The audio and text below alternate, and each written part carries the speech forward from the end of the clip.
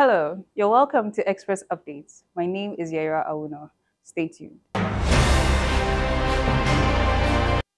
In our first story, effective Friday, March 1st, 2024, the balance and transaction limits of customers' mobile money wallets will be revised upward by the Bank of Ghana.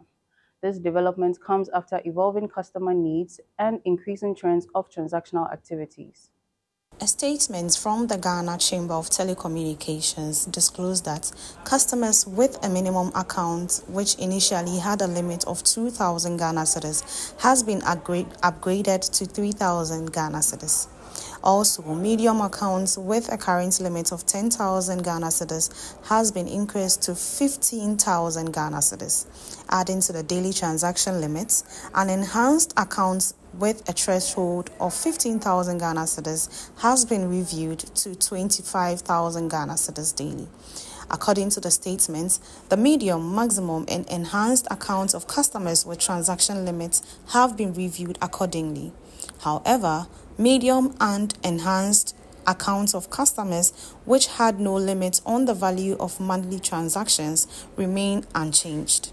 For further clarification, management urges the public to reach out to the Chamber's personnel.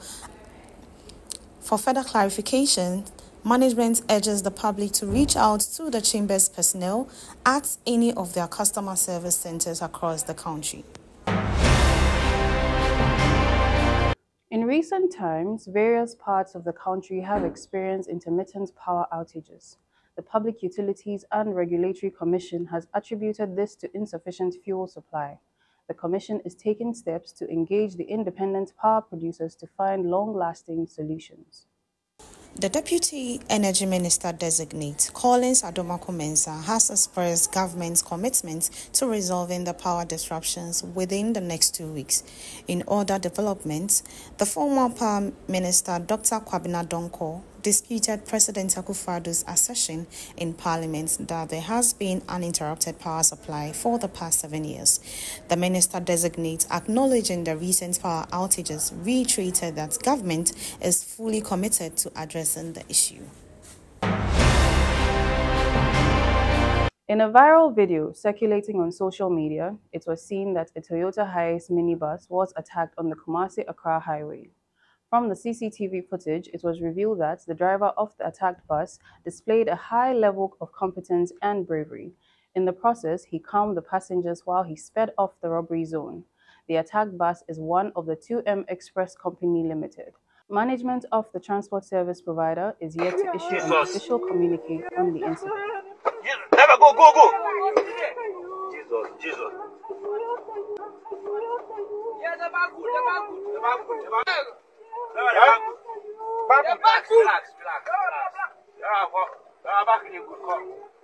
Relax. Why do you open the door? Who opened the door? Why you open the door? This was a mistake, sir. Relax, madam, relax. Good. Madam, relax. Hello? Master, stop the call. Stop the call. Double, give double. Master, you supposed to.